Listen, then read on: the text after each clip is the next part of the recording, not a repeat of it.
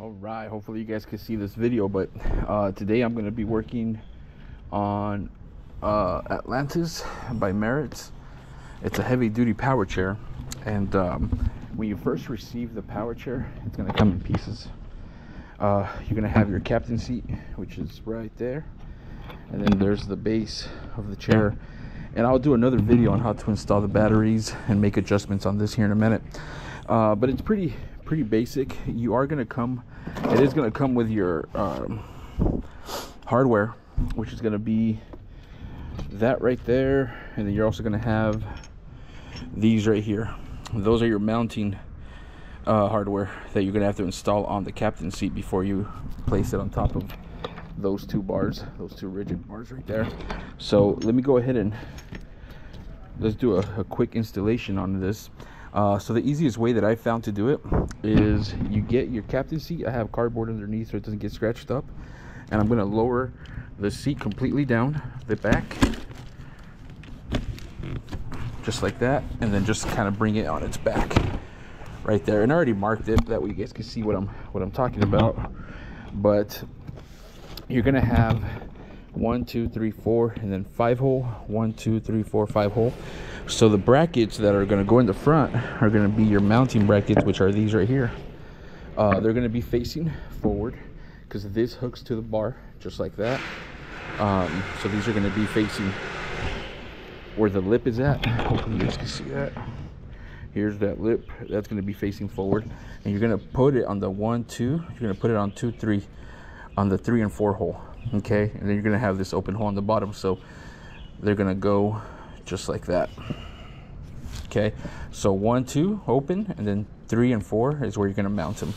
So for this one, you're gonna use a T-handle, and I believe this is a 6mm. So all you're gonna do is place that underneath there. You are gonna get some hex bolts.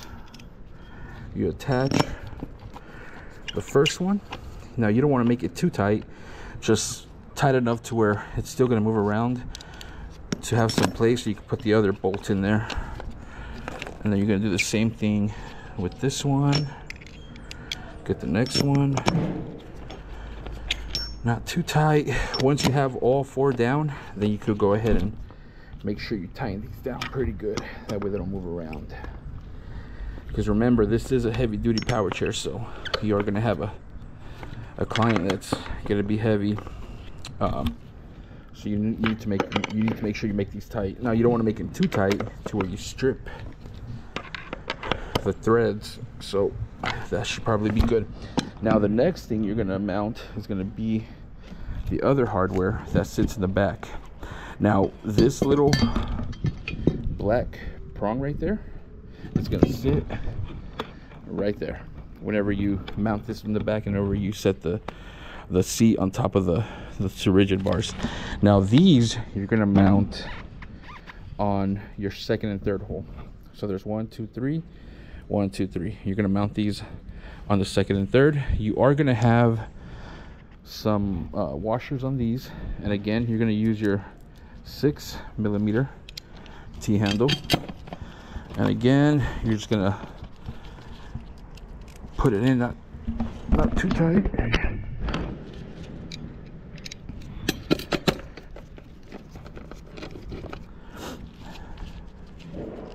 We'll do all 4. Make sure you put that washer in there. These Atlantis are pretty good. They used to have and I think you still can get the pneumatic tire, but it was a pain. That one's missing the washer. I don't know. Oh, there it is. I almost put it without the thing. Washer. You want to make sure the washers are in there. Again, you want to make these nice and tight, not too tight to where you're gonna strip. That's good. Anyways, HD Atlantis, pretty good. They used to have they still do have pneumatic, but the patient would get flats every time because they would go through rough terrain and stuff, and they would pop the tire. But it does have, I guess, a smoother drive because it would kind of float with the patient. Now this knob right here You could add a basket to it if you want to. You just take that off and then put a basket on there. Now these right here are going to be your depth adjustments. You have 1, 2, 3. Now you can only go back so far. I believe you can only go back 1, and that's if the patient, you know, doesn't fit in the captain seat correctly. You can always adjust the depth. You take these screws off and then bring the seat back, and he's going to have more room.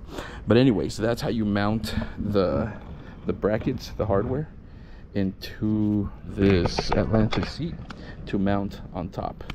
And to mount it is pretty easy. I mean, you just put the front forward first and then put the back, and I'll do a video on that here in a minute too, that way you guys can see that. But hopefully this helps right here on how to mount these brackets, the hardware, into your power chair.